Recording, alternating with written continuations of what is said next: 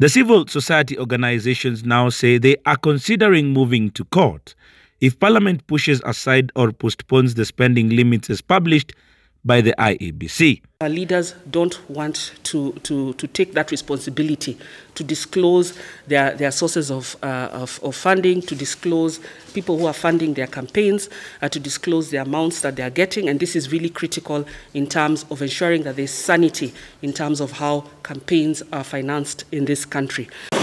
The limits place a cap of 4.4 billion shillings for a presidential campaign, a cap of 17 billion shillings for a political party, while those seeking gubernatorial, senatorial, women rep, MPs and MCAs positions varied as per the size to be covered in each county. We urge citizens to reject the growing culture of receiving or asking for handouts, which has immensely contributed to and emboldened the political class against spending limits, as they are convinced that ordinary citizens lack moral authority to challenge them. The Committee on Delegated Legislation will be presenting its report on their blockage of the IEBC regulations to Parliament next week. Kennedy Muredi, NTV. All right, let's stay with politics. And as the One Kenya Alliance retreats to Naivasha to plan for the 2022 general elections, Deputy President William Ruto has hit out at his political rivals, who he says have come together with the sole purpose of challenging him instead of serving Kenyans. Nayoma Sampao has that story. St. Francis of Assisi Catholic Church in the Great North, Nairobi, was the setting for political talk this Sunday. Accompanied by his allies at the church service, Deputy President William Ruto took the opportunity to call out his political rivals. Watu wengi wamegang up kusema huyu Ruto amelete mjadala hapa ya watu wadogo, anaweka ujeuri kwa watu wadogo. Mimi nataka niwaambie wajipange, kwa sababu safari hii tutakuwa na mjadala ya mtu mdogo pia. His criticism comes just days after President Uhuru Kenyatta met with leaders from the One Kenya Alliance and the ODM leader Raila Odinga. This was seen as part of efforts to form a strong coalition to face off with William Ruto. Musiogope. Vitisho ni mingi. So unaona vile wanaume wamegang up. Lakini mimi nimewaambia nyinyi gang up. Lakini tuko na Mungu, tutapambana na nyinyi. Ruto made his comments a day before a scheduled meeting of the One Kenya Alliance kicks off in Naivasha. Sources say the meeting is part of moves to rally support around possible bid by ODM leader Raila Odinga to run for presidency. Sasa nasikia wanaenda kule ati Naivasha. Wanaenda kupanga vile watagawana vyeo na vile watagawana mamlaka. Hiyo mimi nawaambia ni sawa. Lakini sisi tumepanga vile tutabadilisha uchumi. Ruto's allies are challenging their competitors to present their development agenda for Kenyans. Unapokejeliwa, unaporushiwa matope, wanapokutusi, wewe ujue kweli unafanya kazi ya Mungu. Sisi wote tuungane kama mahasla, tuongee mambo ya uchumi wetu. Sababu Kenya itaungana kama sisi wote, kila mtu anaweza kujimudu kimaisha na uchumi bora. Nayoma Sampao, NTV.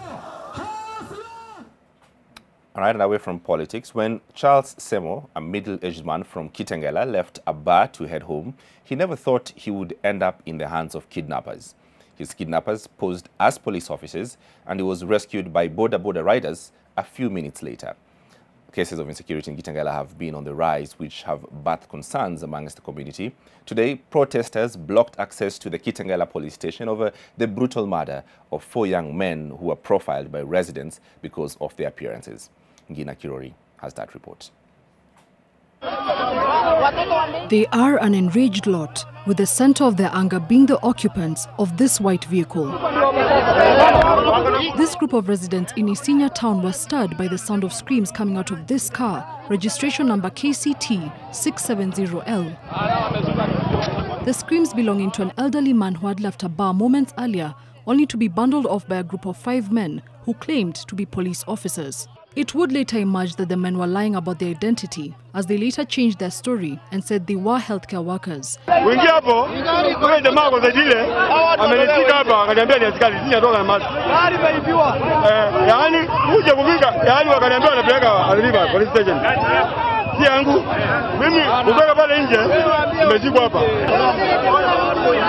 The victim's screams attracted help from Boda Boda operators, who blocked the car on all sides, ultimately sandwiching the suspects between an irate mob.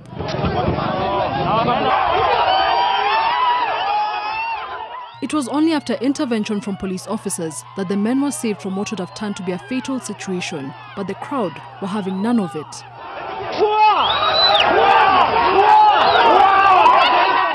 The car was towed to Kitengela police station.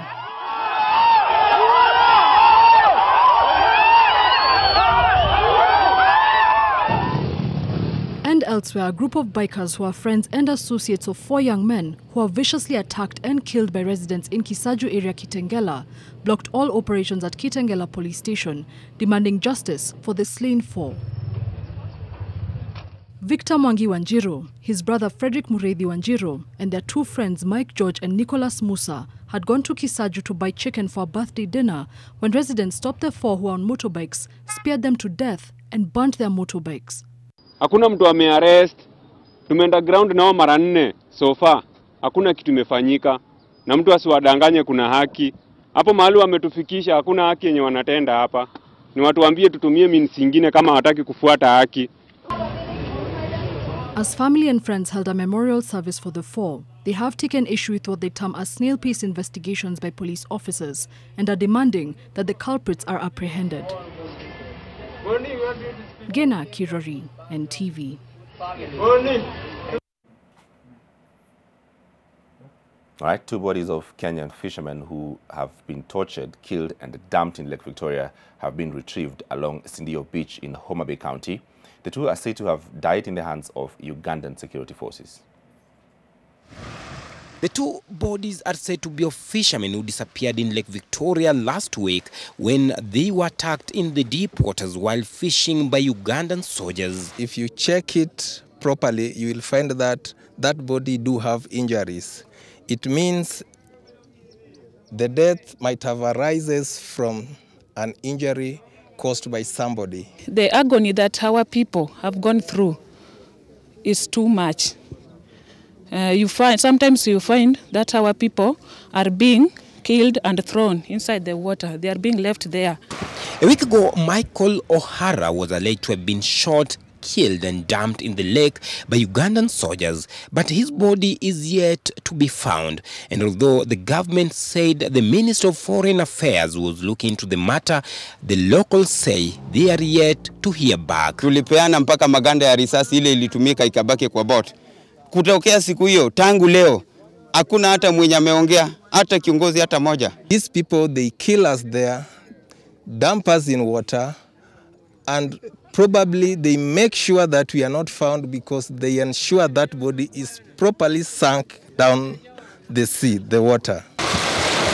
The alleged mistreatment and torture from Ugandan officers has so far paralyzed fishing activities in Lake Victoria as many fishermen fear for their lives, and the government has been urged to look into the matter.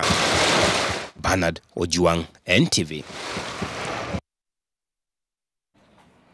Now, residents of Masai Mau Narok are calling on the government to find them an alternative place to resettle 3 years after they were forcefully evicted from their homes.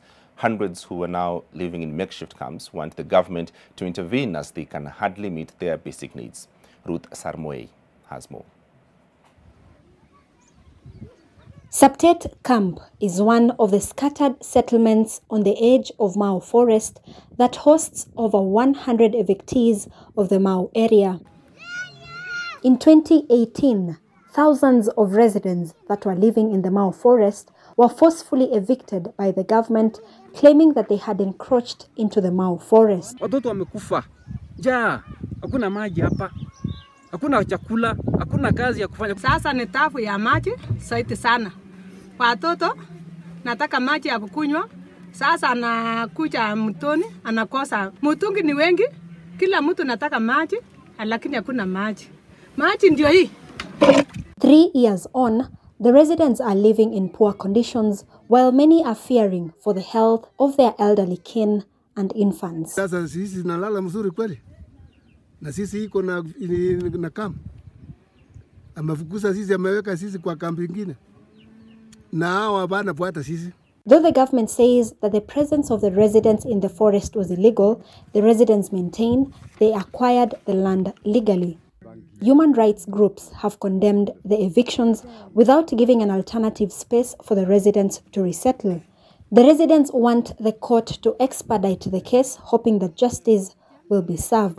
Tuko hapa tukingojea serikali itutendee haki. Ombi la kotini ambao Attorney General anaomba eti title ikanseliwe, ambayo yeye mwenyewe, it means that wanajua wao ndio alitoa na wao wanataka kusema let it be cancelled. And there was no notice. You cannot cancel what you gave out. In September 2020, the government set up a multi-agency team to spearhead a process of resettling the residents, but progress is yet to be made. Ruth Sarmoi, NTV. All right, students in Anesens Boys School in Burnt Forest region, Uasin Gishu County, have been forced to go on an early midterm following early morning tensions that resulted after a student passed on last night due to suspected COVID-19 complications. Parents who came to collect their sons have accused the school principal of allowing the students to leave the premises without taking any precautions, such as conducting a mass testing or establishing the cause of death of the student. Efforts to speak with the school administration hit a wall, but the Uasin Gishu Commissioner, Stephen Kihara, confirmed the incident via a phone call, calling for patience as investigations begin.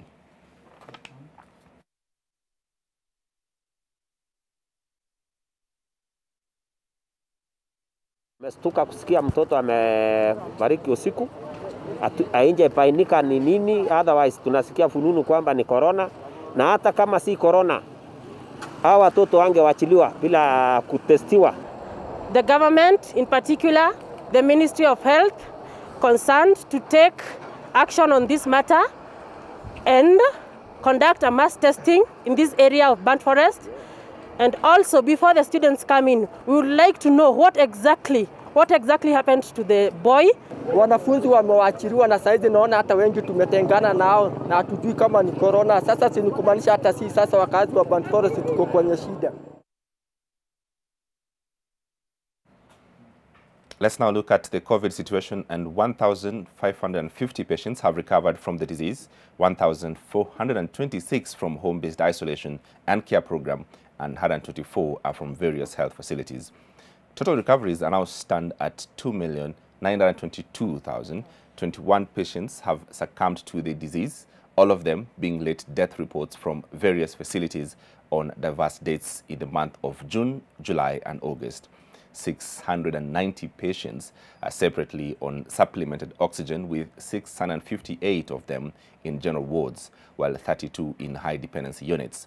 Meanwhile, the uptake of the second dose among those who have received the first dose is at 58%, with the majority being males at 55%, while female at 45%.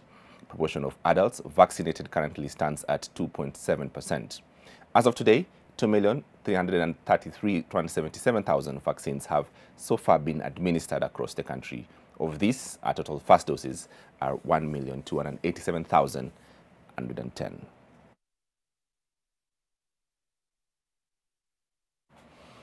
All right, NTV Weekend takes a short break. We'll be right back with more stories. Don't go too far.